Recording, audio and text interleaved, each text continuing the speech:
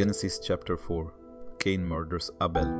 Now Adam knew Eve's wife, and she conceived and bore Cain, and said, I have acquired a man from the Lord. Then she bore again, this time his brother Abel. Now Abel was a keeper of sheep, but Cain was a tiller of the ground. And in the process of time it came to pass that Cain brought an offering of the fruit of the ground to the Lord.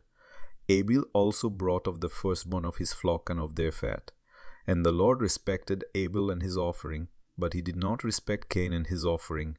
And Cain was very angry, and his countenance fell. So the Lord said to Cain, Why are you angry, and why has your countenance fallen? If you do well, will you not be accepted? And if you do not do well, sin lies at the door, and its desire is for you, but you should rule over it. Now Cain talked with Abel his brother.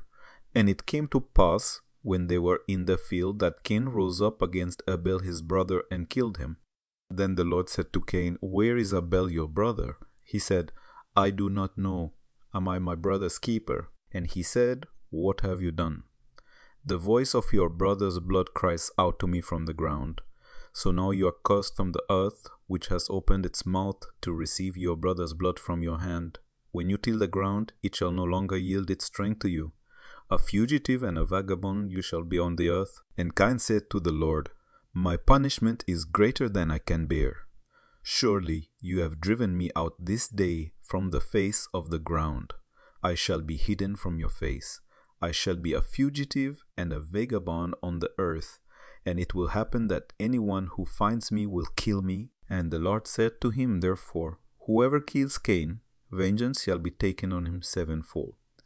And the Lord set a mark on Cain, lest anyone finding him should kill him. The family of Cain. Then Cain went out from the presence of the Lord and dwelt in the land of Nod on the east of Eden. And Cain knew his wife, and she conceived and bore Enoch. And he built a city, and called the name of the city after the name of his son, Enoch. To Enoch was born Irad. And Irad begot Mehujael, and Mehujael begot Methushael, and Methuselah begot Lamech.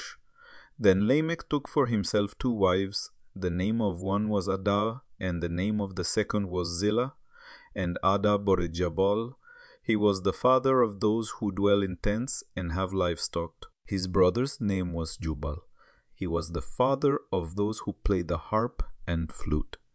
And as for Zillah, she also bore Tubal-Cain, an instructor of every craftsman in bronze and iron. And the sister of Tubal-Cain was Naamah. Then Lamech said to his wife, Adah and Zillah, hear my voice.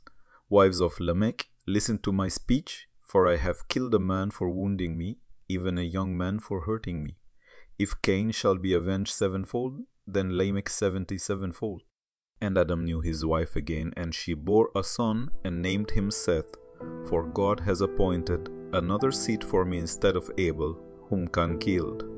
And as for Seth, to him also a son was born, and he named him Enosh. Then men began to call on the name of the Lord.